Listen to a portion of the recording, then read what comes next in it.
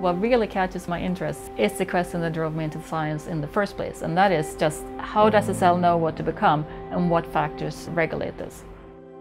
My name is Malin Parmar, and I'm a professor in cellular neuroscience at Lund University in Sweden.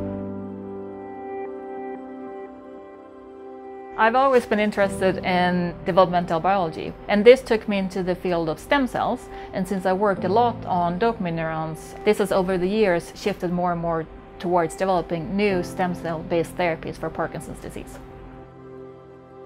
When going from a research grade protocol to a GMP grade protocol, one important step is to source the right ingredients that can be used in the manufacturing of cells to be used in patients.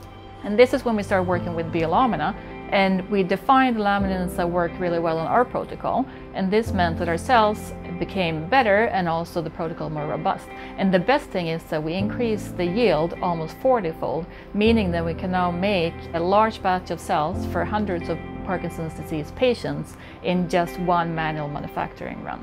And we have to spend much less time on the process development that is where most people get stuck, which is upscaling of the procedure.